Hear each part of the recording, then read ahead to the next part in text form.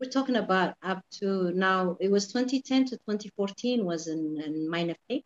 Then 2014 to 2018 was in Bishop.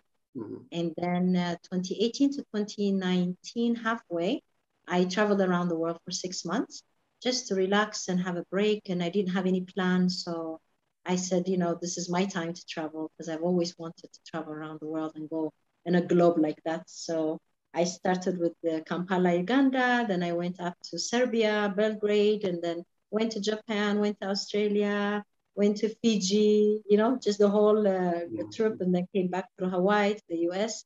And also from Belgrade, I did go to Paris, London, Italy, just like that, just to see the European main cities that I had like this bucket list. So I pretty much emptied it and spent about 2 months in the US seeing friends and family, then back to Asmara. That was the April in 2019. And that then I was just sitting in Asmara looking for Hadas Irtra because that's where all the jobs, good jobs are advertised.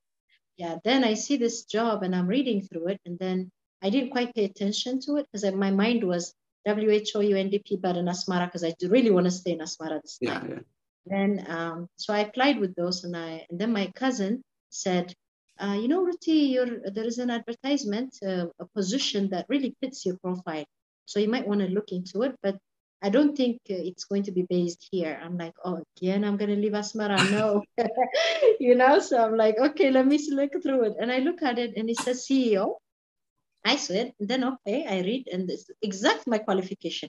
My CV was like a photocopy of that profile. I was like, wow, okay, I could do this one. So I go to Ministry of Trade because that's what the advertisement said. And I look and I say, can I have an application? And the lady goes, oh, yeah, sure, you can have the application. Which one do you want to apply for? I said, this position. She goes, oh, no. That position is a very high position. You will be reporting directly to the Secretary General.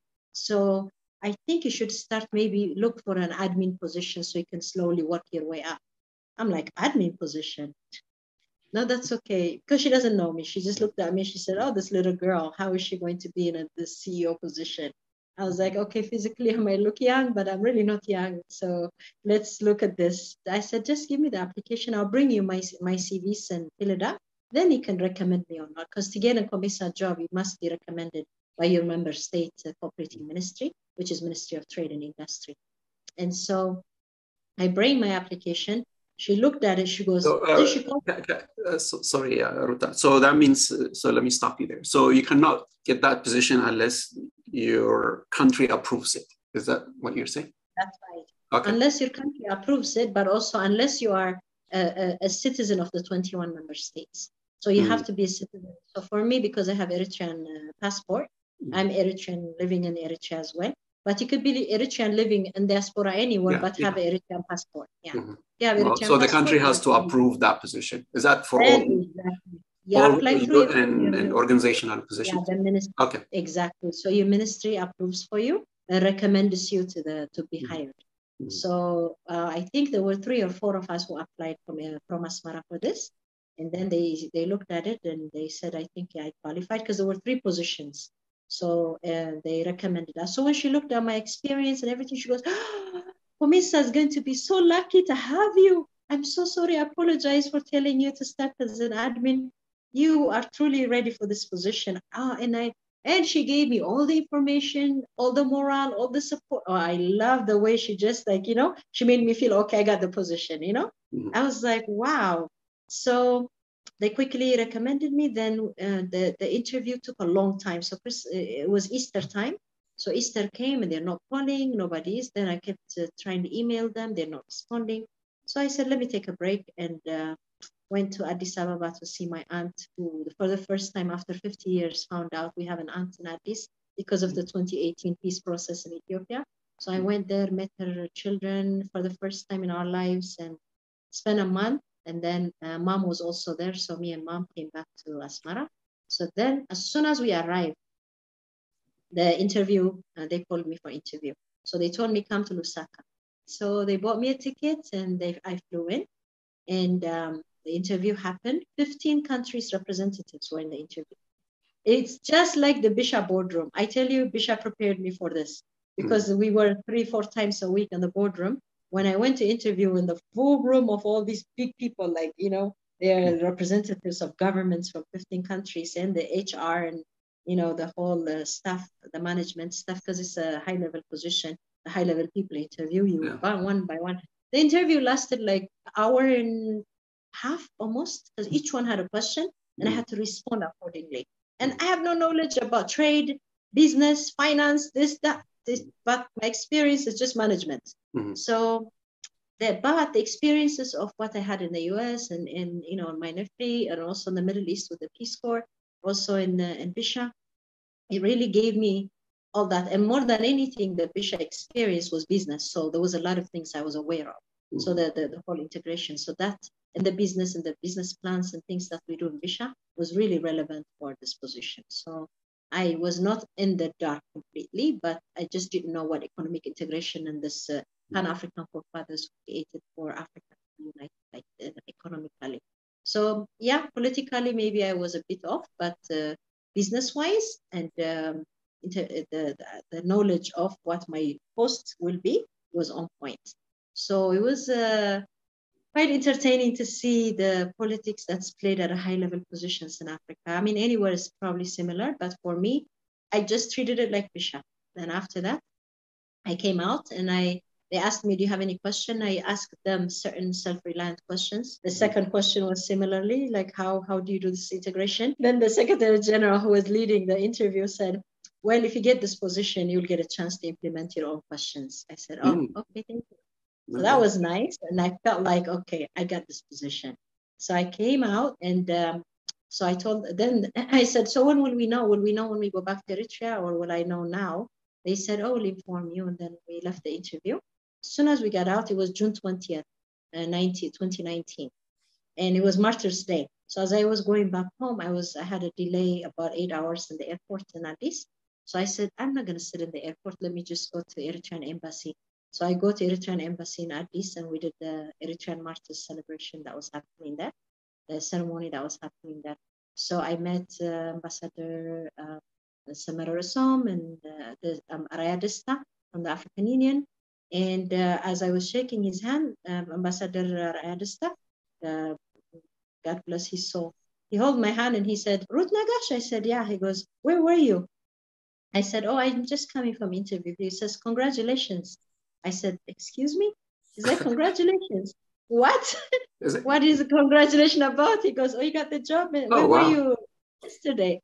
I said, oh, I was interviewing Lusaka. He said, well, I'm saying congratulations, you got the job. What has happened is once I won the position, they put my picture and they advertised the email list. And the email list of African Union and COMESA, the member states. Member states, yeah, because they are the regional economic community. It's part of the African Union. So he, as a high level, he saw it in his email. So he says, congratulations, you got the position. I was like, yeah. On Martyrs' Day, basically. On Martyrs' Day, I found out I got the position, but I was heading to Eritrea because I've done the interview.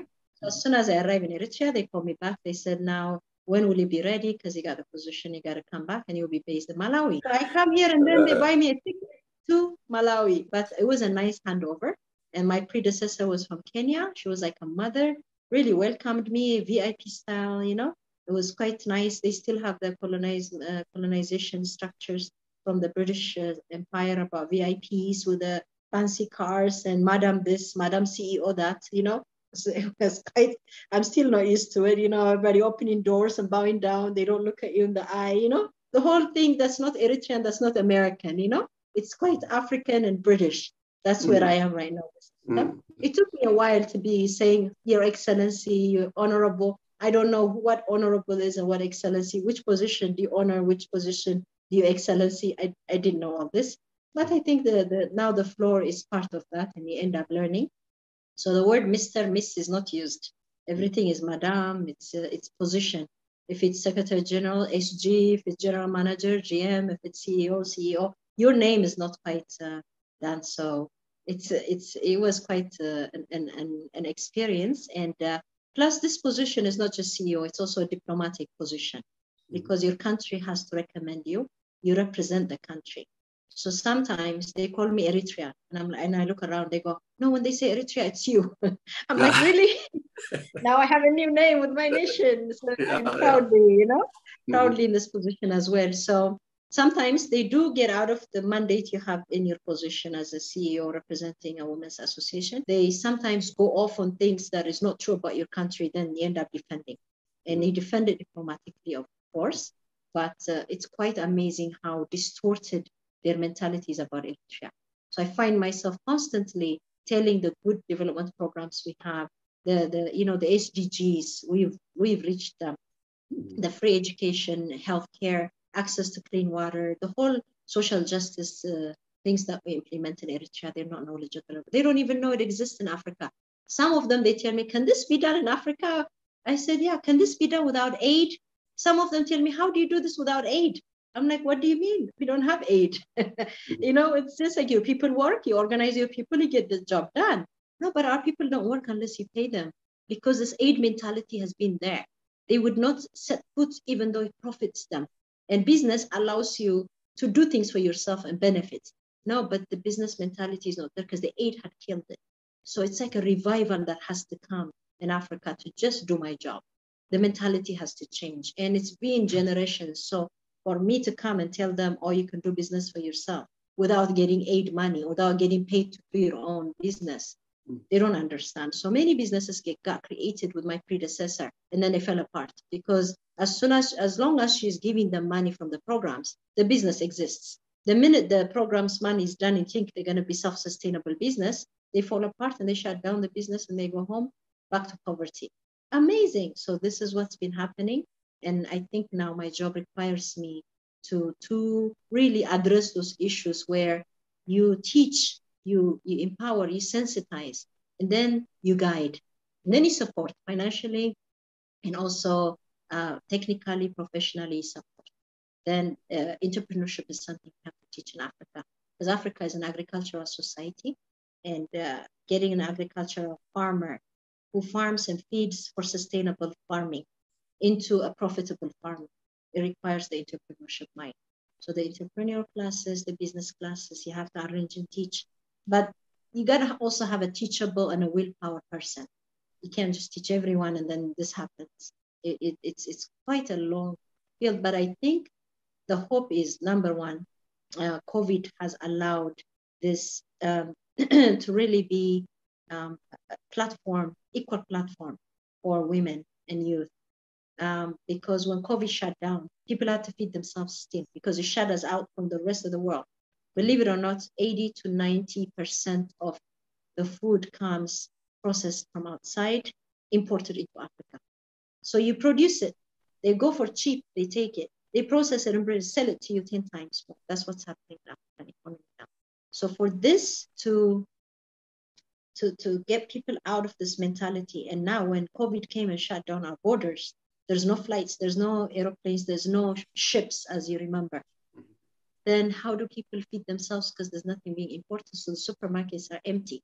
Then Africa started looking within, because now we could share our borders and drive our products from one to one. At that point, we signed a tripartite agreement where from the SADC community, Southern African, the EAC and the COMESA, we opened our borders for, what did we call it? Essential goods and services. So food, medicine, and critical items could be transported without having border barriers. So we eased the barriers. We also created the yellow card scheme, which is you can have a license. Actually, Uganda started implementing the one license. So a driver can have one license throughout Africa without having to change different licenses driving different countries. Also, the yellow card scheme gives you a political insurance instead of just economic insurance. Also, the political risk is in the insurance, so that if you go pass through a country that has political unrest, they damage your car like what happened in South Africa. They burned a lot of the supply chain cars. Then you get reimbursed, so the business can continue going. So that kind of solutions are in COMESA. So there's a lot of good things we're doing. However, the tripartite agreement in implementation, it was impeded by the shortage of infrastructure. The roads are not quite there; they're flooded. You need bridges. You need a lot of things, power lines as well, and of course safety and security as well as you go through to do this integration. So all those are being worked, and it exists. And some member states, they collaborate very well and they work with you. some member states are not active in this implementation. So COVID allowed, now we all were able to do virtual like what we're doing right now with you. So you can have meetings. In the past, you have to fly to their country to have a meeting with them. It's a very resource, you don't have much resources to do that, but time as well. And then how do you meet with 4 countries at the same time by flying around? You couldn't do it. But now we have virtual, and you can have all 21 countries in one virtual meeting. You harmonize your thoughts, your ideas, you can implement, and then they also can tell you what they could do. So this COVID thing has been a blessing in disguise. The other aspect of it on the grassroots level is also women started when they, for example, the teachers, when they lost their job or schools got closed because of COVID, they started looking within and their backyard, in the fields, they started growing food. Now they, when the restaurants close, they start cooking in their home kitchen and using their sons' husbands and driving around and delivering food home, like Uber. So an Uber, an informal Uber got created, which was quite amazing. So now people are making it different and new value chains are opening up. And then the young people that didn't have a job now have a job transporting food. Actually, we haven't stopped. A lot of my women who are doing farming, they are now delivering fresh food from their farm to my house. And I don't have to go to the grocery store for vegetables and meats and fruits anymore, because it comes delivered to my house, fresh from their garden. It's cheap. It's also for them, it's making them more money than they did before. So solutions like that. And then things like financial systems, going to the bank. Now, when COVID came, the banks were closed. You couldn't access your money. You couldn't go to the bank. Now there's banking in the phone system, the Airtel, the phone companies start creating cash driven like accounts. So now people are using, even people who didn't have bank accounts before are using this Airtel money or this phone money financial systems. So that allows now people to do more business, because now you have access to each other's cash without the safety security risks, because it's all digital money. Wow. So man, I can't even tell you how many good things are happening in Africa because of COVID, but this has created a whole new way of doing business. We are now in a different platform. I don't think we'll ever go back, because life has become a lot more simpler than it was before. You raised a couple of good issues. One of them is about self-sufficiency, and the other one is about entrepreneur. But so we'll start with self-sufficiency, because you mentioned in your interview that you had asked about self-sufficiency and stuff like that. So, and some of the criticism about AU, African Union, and others is that their budget is subsidized by somebody else and so forth. So, is your organization or COMESA, is it self-sufficient for the projects that you're doing? And we'll go to the second one, which is about entrepreneurship, because when we talk about entrepreneurship, for example, in the West, is the idea of creating something new, an entrepreneurship. But you cannot necessarily implement that in Africa, because a process that you work on, I mean, all these different things that you see in auto shops and even the women selling the stuff on the streets and so forth, their marketing, they have their own marketing system, they have their own. So all of that, for example, by the measurement of the West, will not be entrepreneurship. But I think it should be entrepreneurship because of any process you're doing in marketing, in organization, changing the way you used to and come up with innovative ways of support. So how do you measure that when about the women in businesses? I mean, how do you look into that? Or what's your opinion about that? So 2-part questions. First question, the answer is short. COMESA is 90% partner funded and 10% member states fund. So the 21 member states constitute about 10 or 11% of our budget. The remaining 89 to 90% is done by partner budgets. They come as a project. Then we implement the project according to the work plans. So that's the answer to that. In the future, right now with our Secretary General, she's really mobilizing to make it independent or member state funded or like self-sufficient type organization, because it's driven by the policies of the member states. The member states have to agree to make it an independent.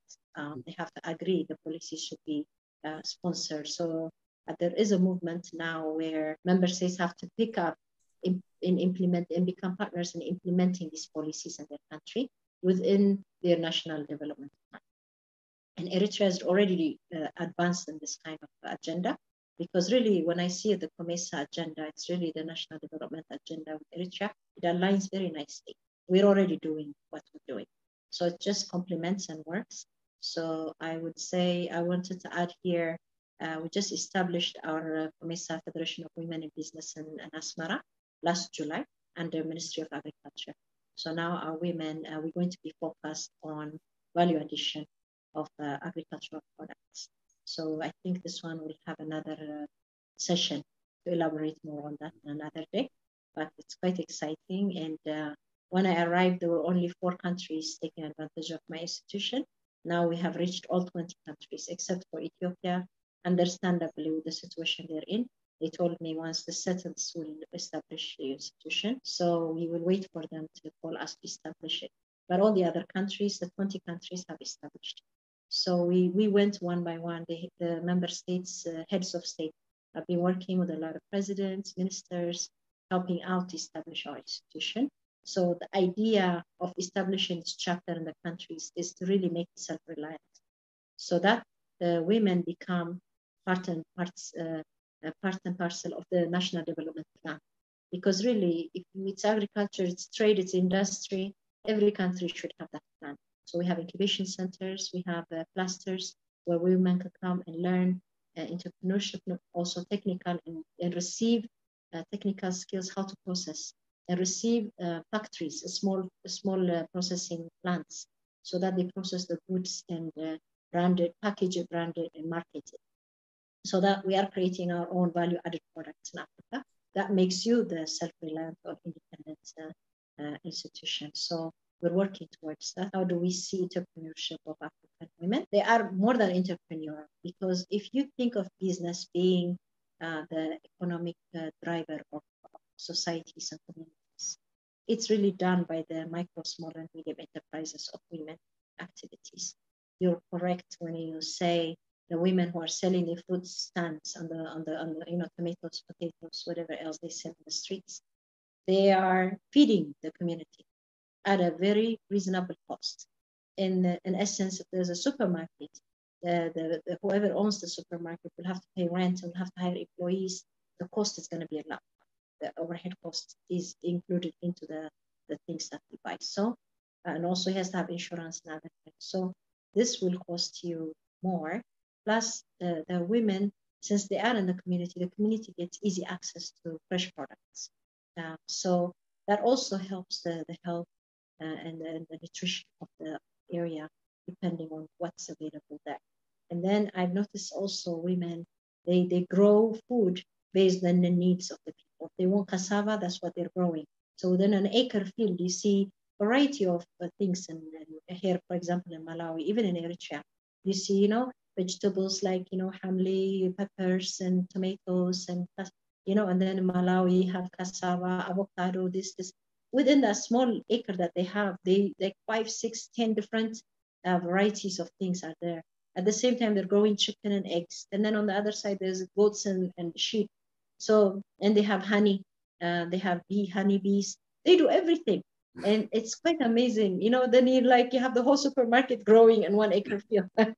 So are they entrepreneurial? Oh yes, they definitely are, because they're looking at the market, the needs, and they're supplying what the market wants. But it's not formal by any sense. It's not formalized. So that's why it's hard to measure the success of it, because they're informal businesses. That's right. Also, there's sustainable farming. So there's no profits that go to the bank. Whatever money comes there goes back to feeding their family, taking care of it, and then sustaining the little business that they have. So yeah, so that's the whole idea of a value addition. Now, I think if we go into value addition, there will be a chain of value chain created where producers, processors, and then clients and customers could be, the whole logistics of it could be implanted. Then you could say, yes, there's an entrepreneurship here. But an African entrepreneurship is totally defined differently than the Western, obviously. But when you look at it, both entrepreneurship ideologies feed the national economy, feed the people. So yeah, they're different, but they are definitely. Yeah. It works. It works for the societies that they're. Especially Africa has a lot more informal economy than formal economy. So how do you utilize that? How do you harness that and then create more value added to what you're saying? When we think this formalized versus non-formalized businesses, I think what's different is the fact that the formalized businesses pay taxes and help the governments establish the kind of infrastructures that the society will need, hence developing the nation. And the informal businesses, there's no way they pay taxes, there's no structure. So how do the governments become self-sustainable? How do the government structure and give the kind of like, and now I see, I want to push the women from being informal to formal businesses. But then you have to build the supermarket. Where did the money is gonna come? We need power. They're selling fresh chicken right now, live chicken like this.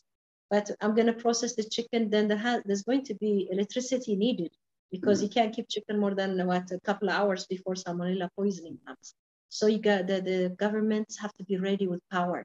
So there's enough power, then you can store the chicken and have processed goods for a long time, and can have value chain. So I think that's where the Africa challenge is right now. For us to be sustainable, we need infrastructure and energy. For that to be created, you need some kind of flow of taxes or flow of currency that comes into the government from the activity of its own people. And for that, it's a cycle. But if someone figure it out and invest in that infrastructure and energy and create that, and if you notice what Eritrea is doing right now, the roads are being built, the lifeline roads that go from the port to the border of Ethiopia, from the port to the border of Sudan, because those are the lifelines that will create some kind of a value chain logistics, because we can take advantage of our port services. That will go then into giving us more currency to develop our infrastructure, also further energy. So once we have energy, then we'll be able to sustain, build, supermarkets and provide sustainable energy. So then factories and things can be, value addition factories could be created, or the ones that are there exist like to be able to support. At the same time, formal businesses will come, then there will be a flow of taxes and other fees that will sustain the services of the. So I think that's where we are in Africa. For us to get out of this informal business into formal, you need that. And of course, the financial services. But the financial services, I think, through technology, in the past, you needed a bank. You have to have a bank everywhere. Women have to be financially literate to be able to open an account and use it. And through that, you have some fees where you can really manage and measure the business. Yes, is it sustainable, real commercial, or is it sustainable businesses? But I think on the verge of that, we are learning. In learning, I think the linkages will come, and then the linkages will create clusters. The clusters will unite, and then across Africa, we'll be able to reciprocally support each other and have some kind of a reciprocity where I don't have olive oil, then Tunisia exports their olive oil to Eritrea. And Eritrea has oranges and mangoes, and Tunisia needs mangoes. It doesn't grow there. So Eritrea can export dried mangoes, mango juice, fresh mangoes there. And it's but there has to be a flight from Eritrea to Tunisia somehow, much faster than going through Europe and other places that exist now. So that value chain aids that integration by having just simple things to start with logistics like that. Another thing that we're addressing is as a cross-cutting socioeconomic issues, which safety and security, human rights, employment, environment, the whole gender issue, policies and plans and strategies are actually united to create this kind of activity where we are moving towards one united and harmonized policies that are conducive to Africa. Because Africa is so diverse, our policies are that diverse. So then how do you integrate economies when you have diverse policies and cultures and traditions and diverse foods? Cassava, we don't know cassava in Eritrea. I learned it when it came here. But now I'm realizing the cassava powder is so easily created that in Eritrea we need the flour to make bread for the bakeries. So Banach Gabersi, you need flour, and the flour could easily be harvested from cassava. But Eritrea doesn't know cassava. So introducing these kind of things there will be able to, eliminate the imports that we're having, or not eliminate, but replace the imports in healthy foods. And cassava is a gluten-free food. So imagine having bani with gluten-free. Well, there's going to be a lot of healthy people eating this kind of bani, but it's delicious. You can bake goods and do many things with cassava. And so, by the way, the pancake mix that you eat in America, that's cassava. It's made out of pancake. Really? Oh, okay. Cassava, yeah, the pancake. But they don't tell you it's cassava. They just tell you pancake mix, But add water, you only add water and you make a pancake that's made out of cassava. And of course, they mix other things. So, and imagine, it costs 50 cents per kg. 1 kilo is 50 cents here in Malawi. When you buy that for 1 kg in Costco, it's $10. So imagine the profit margin between 50 cents and $10. It's just processing it, packaging it, and you got $10 out of a 50 cents kg. So that's the kind of profit margin that will bring our people for life. So this harmonizes, then it really goes through the cost-cutting issues that we're facing. And when women are economically empowered, then they're also taking care of the abuse they might have been facing at home because, the husband couldn't supply them. Or there are issues of AIDS, there's issues of malaria and other things. So it really is, economic empowerment is really the grassroots of a lot of society's problems in Africa could be solved because women are economically empowered. Lack of education. If a woman does a nice business and is economically empowered, she can take care of her children, send them to school. She can, when they get sick, she can afford to take care of them and their health. And the husband, when he knows she's bringing money, is being well fed, there's not much of family problems and abuse. You can just go on. Even the girl education. Once there's money the mother is bringing, she can afford to pay for her daughter to go to school. And the daughter can go to school because she doesn't have to carry water because mom can pay for somebody to bring her water to the house. So it just really encompasses a lot more. So with this understanding, we've been doing a lot of mobilization. I want to kind of end it in the trade fair that you just had in September. So could you tell us about that? What was it about, and how is that the first time? Is it how often does that happen? How do people participate in it? That kind of stuff. First trade fair was 2020 when COVID lockdown happened. We said, we're locked down, but women are not locked down. So as long as there's air that opens up, women will fly to meet with each other and link so that they can start waking up the economies in their country. So we tried it, and it took me about 7 months of asking the COVID team in Malawi if they can host a trade fair. And we asked the First Lady of Malawi to raise the event. She agreed, and Ministry of Trade, the Ministry of Health, the COVID team, they permitted us in end of October to do this trade fair for November. And that's when the COVID, the COVID prevalences were going down. So we said, oh my God, how do you prepare for a trade fair for all these women to come from all these member states within 3 weeks? It cannot happen, but women, quite amazingly, are resilient. And African women are double resilient. So I was so amazed. So we said, all right, let's make it happen. When? Okay, first week of December, let's make it happen. Then we advertised, we organized, and women start organizing their travel visas, this, that, and the COVID, of course. More than travel visas now, the difficult things is COVID certificates. Oh my goodness, the rules, the regulations, the cost that comes with it. $100 just for one certificate, and then you go to other country to exit, another $100, $200 just of a COVID certificate, and then the visa, another 50 here, 50 there, and then of course the flight, the accommodation.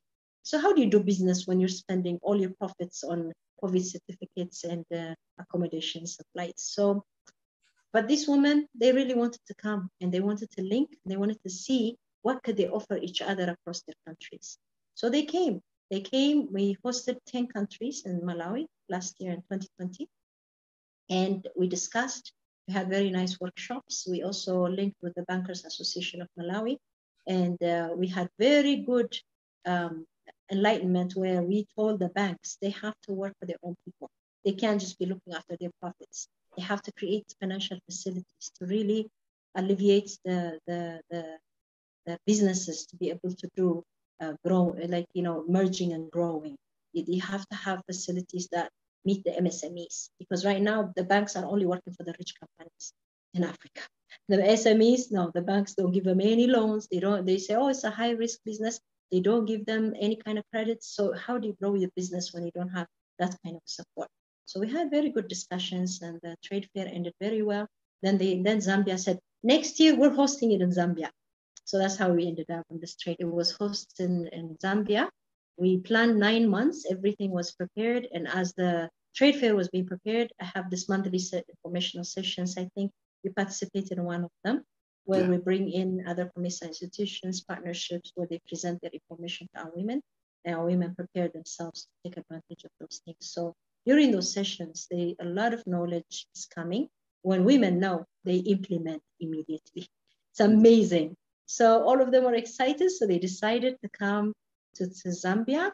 The surprising visits this year that we didn't have in Malawi the year before was the presence of Eritrea, presence of Somalia, presence of Libya. These 3 countries and Seychelles. Nobody expected them, and they showed up. So the others, they've been coming for all the trade fair, but these 4 countries didn't participate before. So existence of them not only coming, but they were also sponsored by their governments, which is something new in COMESA. If you're going to do any activity, you have to pay for people to come to you. But this activity, the member states paid for them. For example, Eritrean women, 2 were sponsored by Ministry of Fisheries, 2 were sponsored by Ministry of Agriculture, 1 was sponsored by Hamade, by Women's Association, and 1 was my chair, which was sponsored through our office. So 6 women came representing their sectors, and they brought all the products from their sectors, and they displayed, they sold, they linked. It was a wonderful activity. Somalis, the same thing. 6 women came. Djibouti was the other one that nobody expected. So this Horn of African countries, people didn't expect them to come because they have never participated before COMESA, since history of COMESA as women. So them showing up, their products, believe it or not. So we had a award ceremony. The Women Entrepreneur of the Year was Somali. The best exhibitor woman was Libya, which is the awards were taken, Of course, then we had to have one for Zambia, since they hosted the best Zambian entrepreneurship. And then the best chapter award went to Eswatini. Eswatini chapter chair, she's an honorable parliament member. And as a parliament member, she used her position by the empowerment we gave her to mobilize in all the regions of her country to bring the women into doing things for themselves. Because Eswatini, in the heart of South Africa, they face a lot of economic hardships. So she really mobilized the women and to do their textile factories, to wake up the farming, value addition, but also for tourism, arts and crafts, and the chicken abattoir. So there's a chicken processing plant that women own as a cooperative now. So we gave her the award very happily. And she was shocked. It's amazing, and these women I'm talking about, they're in their 60s and 70s. They've been trying to drive this women empowerment agenda for almost all their life. So coming to the trade fair and seeing their presentation and representing their countries, holding their flag during the flag ceremony, I can't tell you, I'm just so delighted. Then the Commissioner of African Union came for mining and industry, came from Addis Ababa with his 7-people delegation to come and grace our event, which was big deal. And so he said, if Africa is going to be freed, it's going to be through economically freed, it's going to be through women's activity. The Zambia, quite amazingly, we did that. And also there's an e-commerce platform called Sokuku. Sokuku means marketplace. It's a Swahili word. And we launched Sokuku with a partnership called AE Trade Group, the African Electronic Group. They're located in Canada, but they're opening headquarters in Rwanda, Kigali, Rwanda.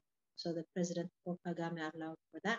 And will be able to use that platform to do e-commerce of all these businesses for trade integration, but also the logistics and the ICT will be hosted through Sokuku. So that was launched during our trade fair. Then we had gala night, and so the Minister of Trade came and he made very nice speech, and our women mobilized and advocated for a land to build the headquarters of Zambian Women Association in Zambia. During that trade fair, the minister promised to give them land, which was a big deal. So we are receiving a land to do headquarters for Zambian Women Association, not for COMESA, but for Zambia as a nation. So we'll be building a COMESA women business there for incubation centers to do training and also to do the effects there. So it was quite a successful trade fair. Women exhibited their products. They linked with each other. And out of 20 member states, 15 attended in person.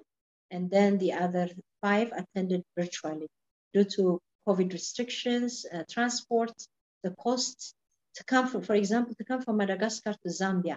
They had to go from Madagascar to Paris, back to Addis, and then to Zambia. And the cost was from, like normally it would cost $800 to $1,000. This time it was going to cost them $4,400 for one ticket. There is no way they can participate. So Africa needs to come up with a solution where you can fly from Madagascar to Zambia. It's really a 4-hour flight, but ended up being a 3-day flight with that much cost.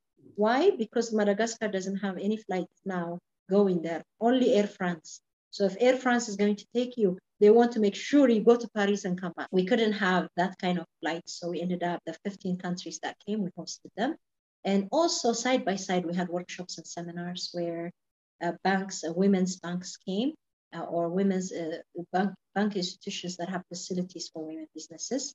They did their financial literacy, they presented the services, and a lot of communication happened where women were, voicing their grievances about how banks are not serving them. And the banks went with the realization that, yeah, it's time. If you do not serve the women SMEs, you're gonna go bankrupt because women are not being served. They're gonna be creating their own banking systems through phone and the tablets, and it's gonna be a virtual banking. So the real banks right now, that as they exist, are not going to be existing in the future. So there was a lot of discussions, and where banks had left with realization. So that trade fair was quite amazing. Then of course we had gala night and fashion show, the whole 9 yards of excitement where we danced, and it was my birthday as well. So they celebrated my birthday. So that's the trade fair. It was very successful. Thank you so much, because like you mentioned, you invited me to be in one of so the organization was I was impressed. And that's the first time I heard they were calling you Madam CEO. So Madam CEO, I keep hearing Madam CEO, and then I'm like, are they calling Ruth Madam CEO? My name, I haven't heard it in 2 years. I know. I haven't heard Ruth for a long time. Yeah, I have to get used to it because they're like every time it's like Madam CEO, Madam. Okay, so but the organization I was very impressed. We presented the ideas. I was very impressive. So thank you for inviting me for that. So it was very nice. So I can see how all the other events that you mentioned, it's like well taken care of because the organizational, the discipline and all that was very, very impressive. So again, and then also, in that meeting, they were by Zooms, they were from Egypt, from all over the country, different countries. So I think there's no turning back now with Zoom and all that, with virtual meeting and, and stuff like that. So, you brought a whole lot of stuff. I'm glad you also mentioned about the informal, formal, which is very important. And how do you change informal to formal? Because formal is, like you said, the taxes and so forth. That's the only way the governments could do structures and so forth. It's through taxes and stuff like that. So if there's no taxes, then where's the government going to get the income and all that? But so again, how do you change it? That's a challenge for African countries. But how do you can you use culture, for example, to that are done informally and change it to formal? For example, there are things like, I know in Africa, there are other places, they might call it different names, but the idea is the same. For example, what they call a coup. How can we transform a coup into a financial, organizing that system, create, like credit unions and stuff like that? Can culture be, like in Ethiopia, they have what they call things like that, So can you go into the culture and bring out so that it could be used as financial? Because women were creative about this ukubas, and the other things are basically started by women, where with the limited amount of money that they have, they will contribute, they create a pool, and out of that pool, it rotates. So, I mean, it's a cultural innovation of women, but can we use that and create into a formal financial, system where it could be there? So can culture be one of them? And the second thing is that how the role of diaspora, for example. As you know, Hamad, in this country, for example, different women associations go and build, hubs or centers or incubators for women to start. For example, I know there, like in Sana'a, there's a women's entrepreneur incubator that they created. There is in Mandafara and in different places. So is there a way where the member states I know that in Africa, there are a lot of people in the diaspora. So can that be implemented or used as an example like that? And then lastly, so there are 21 COMESA members from the East Africa and Southern Africa. Are there countries that are not in that group, and why are they not in COMESA? Or for example, in Mozambique there, South Sudan, I mean, it's part of, So is there a plan to add those countries, or is there a reason why they didn't join? It's quite exciting that you've captured things that are authentically being implemented without formalized recognition. Let me just say that, because culture plays a big deal in the economy, and economies are really doing well because the cultural aspects of the actual activities are influencing them. So let me go with the women. So what they call it is VLS, which is Village Lending Services. And this is the Ukub. So Eritrea, we call it Ukub. Here in Malawi, they call it Banki Konde. In Kenya, there is a name for it. In Sudan, they call it Sanduk. In Egypt, the same thing. Libya, they call it Sanduk. So the whole Africa, all 21 member states, women do Ukub. So then that's how they've been running their businesses. So now taking that into a banking service, they've already done that. In Zimbabwe, through that, during COVID, they created what they call Women Empowered Excel Banks. It's a women's Sacco bank. So what women have done is 700 women came together and donated $1,000 each. So 700 times 1,000, you do the math, it's big enough money to help you create a bank. So they created the bank, hired the CEO. The CEO started mobilizing this. Women started lending against the money they put forth with a small interest rate. And virtually, this is taking place now. So once they started working, the government even allowed them to use hard currency. So that was the first bank in Zimbabwe that was allowed to give you in cash. So if somebody from Malawi sends money to Zimbabwe, previously, you can only get it in Zimbabwean francs. But now, or is it dollar? I think it's Zimbabwean dollar. But now you can get a US dollar out of that bank because they've strengthened themselves to the point where the services are backing up their cash flow. Then Malawi have been also creating a women's bank. They call it, it's a microfinancier through this banking Konde. It went from a small like thing into a formalized women investment cooperative, which they call it WINCO.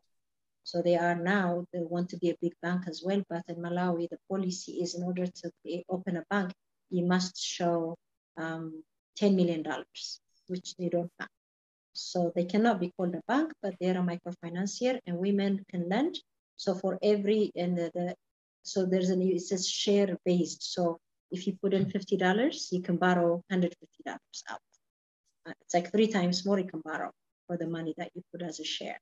And the interest rate is very cheap. I think it's like 6 to 10%, which the banks is about 23 to 33 or even 35% interest.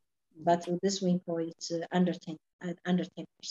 So women could really grow their businesses by lending against their own shares. Plus their shareholders, so at the end of the year, they're getting shares back.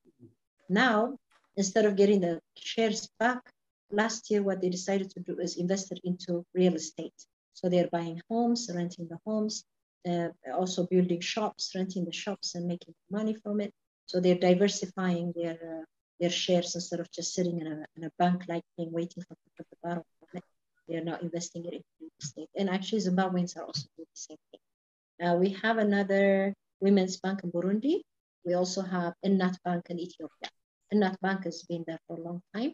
Ennat Bank is owned by, it started by 11 women opening it, and then now it's become a very big bank. It actually competes with Abyssinia Bank and all the other national banks that are there. And the owners, the shareholders are 51% women, 49% men. And they have about 18,000 to about 25,000 people that are, banking with them. But it's across the whole Ethiopia. So I met the CEO last time because we're trying to see where are the women's bank or women-friendly banks that can really help the SMEs. And then how could we utilize them to do the trade integration across our chapters or across the COMESA memberships in our states. Because when you think trade, number one is banking system. How do I handle my money? Where is it going and how is it coming and how safe and insured is it? So that's one aspect of it. And the second is logistics. Who's going to get my products there and how is it safely going to arrive? And then if it's not good enough when it comes back, where is the system to bring it back? Insurance for it and all that. And is it going to be air freighted? Is it going to be driven or is it going to be through ships? Because we do share a lot of water bodies across the continent, whether it's internal lake like Lake Malawi, Lake Victoria, or like the Nile River, or is it going to be the oceans, the Indian Ocean, the seas of Red Sea and others, so Mediterranean Sea. So these are the vessels that we're looking into. And right now we're working with Ethiopian Airlines and Rwanda Air Rwanda and DHL. And DHL is quite expensive, but they have very fantastic structures that work across the continent.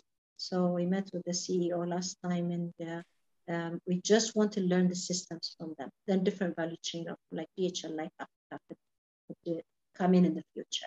But right now we don't have that since DHL is the only thing we have on the continent.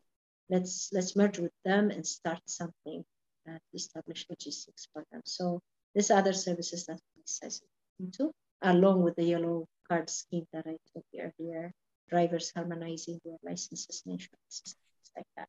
But we do have the insurance system where if women want to go to another state and start their business, they can insure it for political risks. So like recently, there was an uproar in Eswatini, as you saw, South Africa, Eswatini. The people burned informal businesses. So when you have a small little shop made out of a small container, they burn it, you have nothing because you don't have insurance. So then you go to nothing, like completely lose out. And there's no one to lend you to restart that business. So we've started in COMFWB, COVID revolving fund, or we call it emergency revolving fund. So if you have emergencies like that, you could take money away from us and then pay back with the 3 to 7% interest. So they've already been tapping into it where, they just borrow $100, $500. That's really what informal businesses are.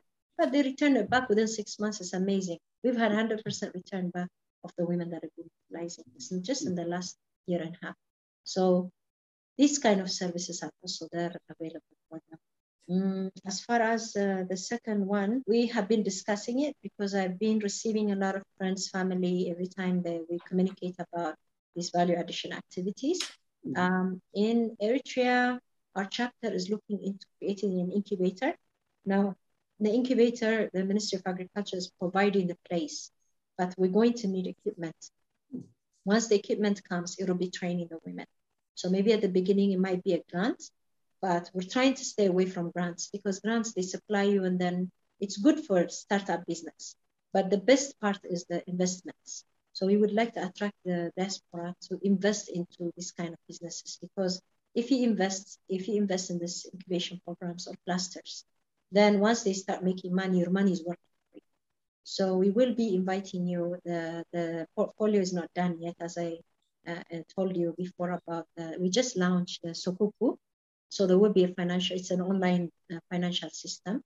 Through that, we'll create an investment for this kind of activities.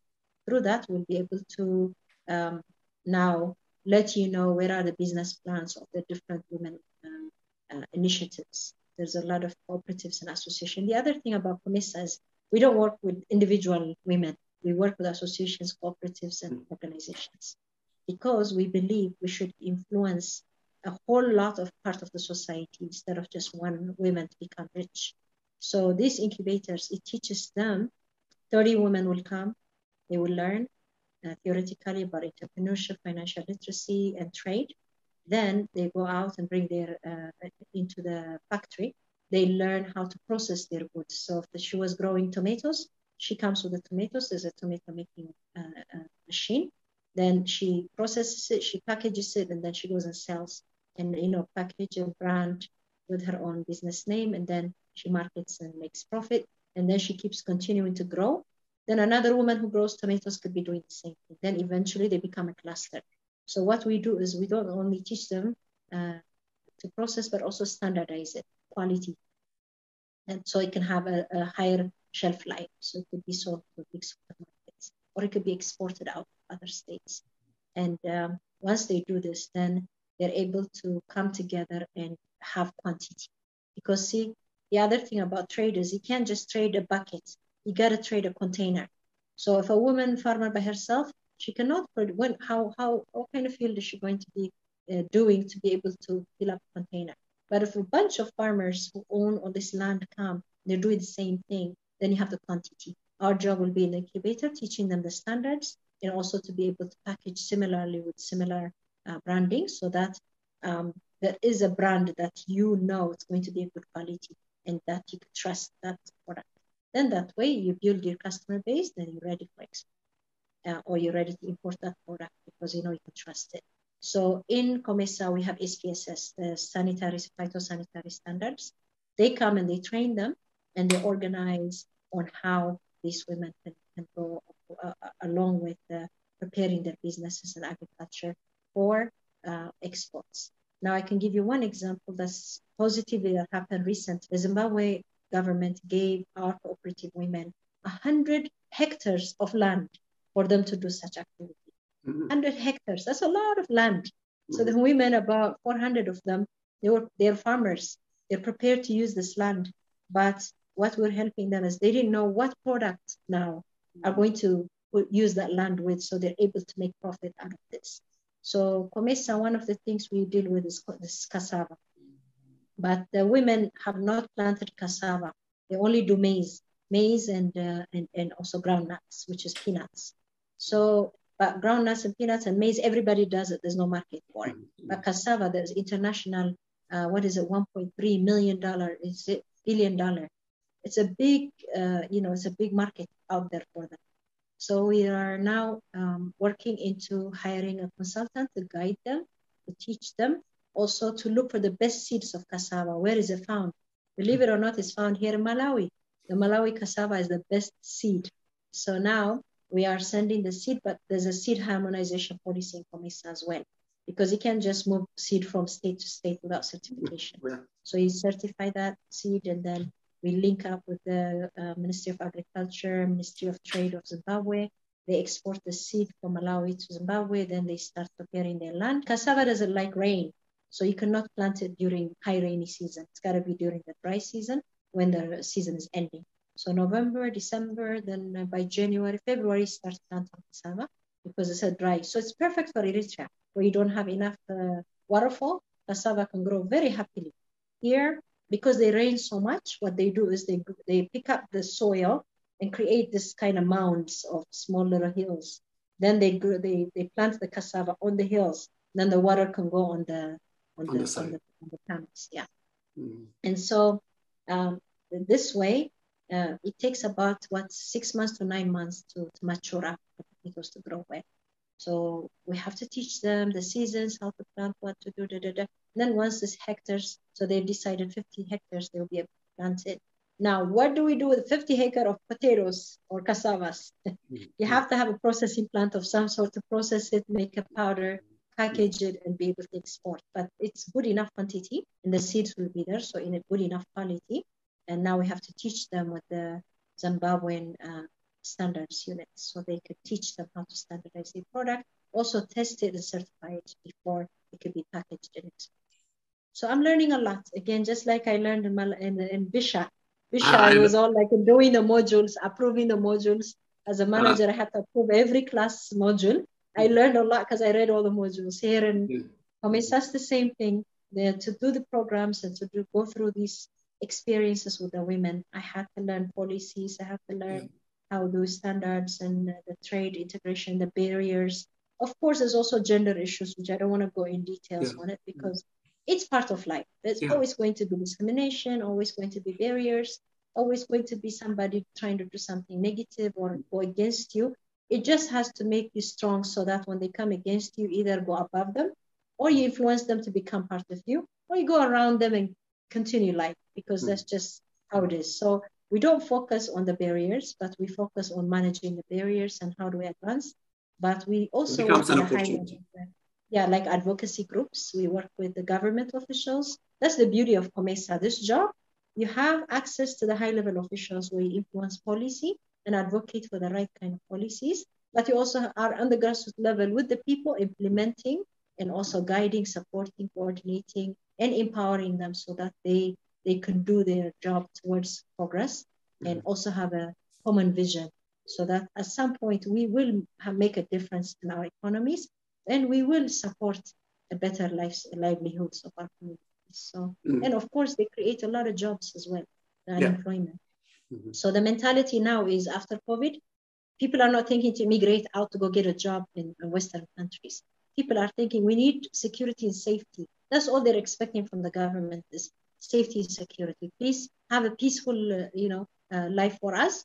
We're going to raise up our economy ourselves. And the young people, they're saying, hey, we're going to create jobs for ourselves. So just create the conducive environment for us. Allow us to open up shop to rent this, to give us a business license, just allow us, just create a platform for us because we create our own jobs. Earlier you asked me which countries are not from southern, northern, which countries are not in it. Because it's tripartite, we have the EAC, all 8 countries, into COMESA and overlapping. The only country that doesn't overlap is Tanzania. So Tanzania is not in COMESA, but it's an EAC. So through tripartite, we end up doing programs together. And then in the southern region, the Mozambique, the Botswana, all of the Namibia, South Africa, they're in the SADC community, the Southern Africa. And there's 14 countries. And 8 out of the 14 overlap COMESA. All the Indian Ocean country, all 4 of them. And then the 4, Malawi, Zambia, Zimbabwe, Eswatini, they overlap with the SADC. So they're SADC, they're also COMESA. So, the tripartite really allows the almost half of Africa as 28 countries, which is more than half, to be integrated and work together. We also have our sisters with ECOWAS. ECOWAS is 14 countries of Western Africa. We also have them in the 50 Million African Women State platform. We have a platform where we do mentorship, linkages. It's a womenconnect.com, womenconnect.org. I think it's womenconnect.org. There's an app as well. And we connect with them for advisory. We use them, and there is a lot of information sharing across those 3 RECs, which is ECOWAS, EAC, and COMESA. So there's also that for women, and there's a tripartite as well as other states. So I think I answered all your questions. Yeah, no, you did. You did actually. It was impressive, Madam CEO. Thank you very much. Yeah. No, it was very impressive. I know, time is always a problem, but I think after coming back from Durban and later with the incubator program that you started in Eritrea, I'm sure we're going to ask you to come back again and talk to us. But again, we raised a whole lot of issues and stuff like that are very pertinent, not only to Eritrea, but to Africa and also to people in the diaspora. I mean, if there are people who want to do research, for example, or women entrepreneurship, to write PhDs and stuff like that, they can come and contact you. And I mean, it could be a big database and also internship for people who wanted to study this. I think, the link with the diaspora is also very important. So, I mean, I know there are a lot of women who are, in fashion who are creating amazing fashion in Sweden and stuff like that. Maybe they can also be use the Western or education, whatever, and then technology and so forth. So integrating into that system will be also very important, I think. So I think creating some kind of internship program would be also very important for the youth and stuff like that in the African diaspora and so forth. So thank you for giving us a lot of ideas and also the information of COMESA, ECOWAS, or SADC, and all that different groups. And also about business. I mean, we need to be able to integrate, a lot of things. So you give us very informative, loaded information. So, and hopefully you'll come back again and talk to us. So thank you. Thank you so much. Thank you. Thank you for having me. Okay, no problem. Keep up doing the great job. Thank you. You do the same. Thank you so much.